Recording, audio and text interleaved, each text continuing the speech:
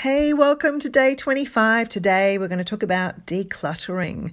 Clutter causes stress. It can affect our anxiety levels, sleep, and ability to focus. And it can also make us less productive, triggering coping and avoidance strategies. According to Psychology Today, clutter causes stress in part because of excessive visual stimuli.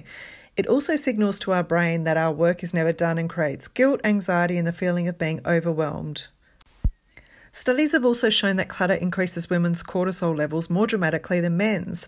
And if you live with others, this stress and the clutter can affect others in the house too.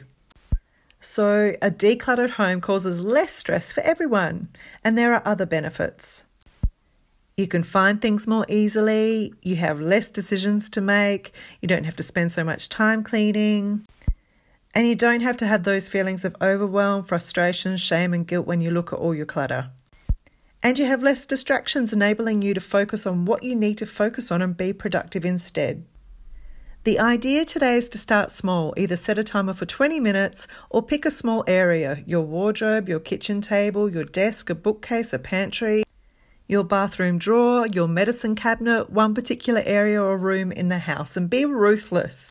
It might be overwhelming, but it will feel so good.